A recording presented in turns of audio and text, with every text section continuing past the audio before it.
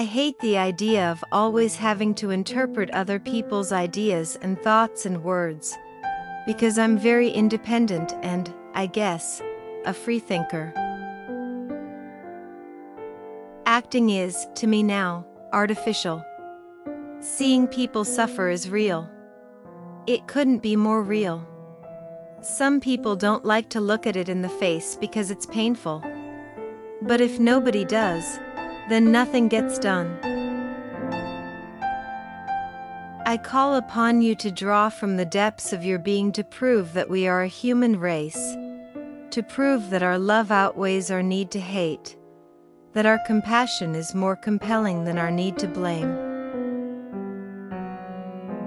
All of my life I've spent a lot of time with gay men Montgomery Clift, Jimmy Dean, Rock Hudson, who are my colleagues, co-workers, confidants, my closest friends, but I never thought of who they slept with. They were just the people I loved. I could never understand why they couldn't be afforded the same rights and protections as all of the rest of us. There is no gay agenda, it's a human agenda. I have been supremely lucky in my life in that I have known great love, and of course I am the temporary custodian of some incredible and beautiful things. To me, acting is a matter of absolute concentration. You can laugh and giggle with your friends up to the minute the director says, "Action." Then you snap your mind into shape and into the character that you're playing and relate to the people that you're acting with and forget everybody else that you've been joking with. A strong film director does leave you to your devices. A strong director allows you to be free, and you trust that he's there and he will tell you if you've gone too far. A strong director allows you to be much more experimental and take greater chances than a director who isn't secure within himself.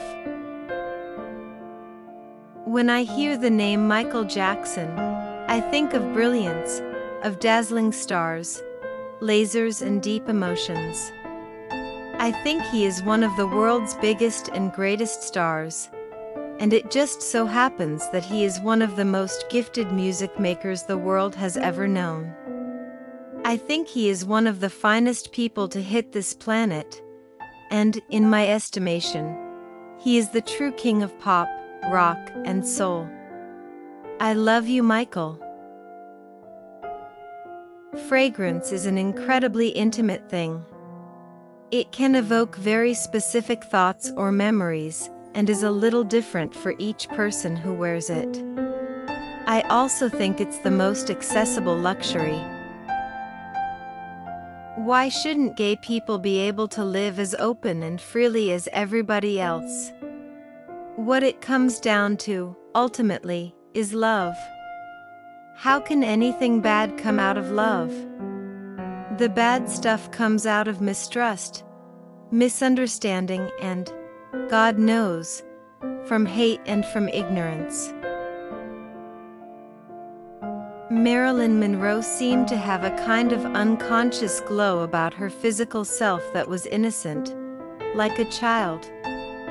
When she posed nude, it was gee, I am kind of, sort of dishy, like she enjoyed it without being egotistical.